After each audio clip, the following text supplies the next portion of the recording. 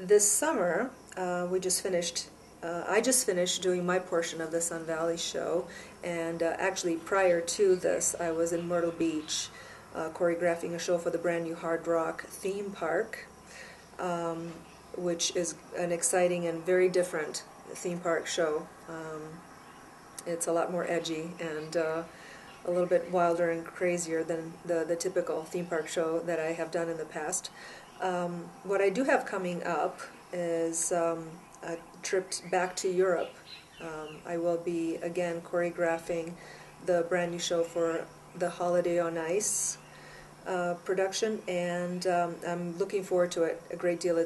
Holiday on Ice is one of the biggest touring shows, ice skating touring shows in the world, outside of Disney, and they're a little bit more adult based. So I look forward to being part of a very large, very involved production once again.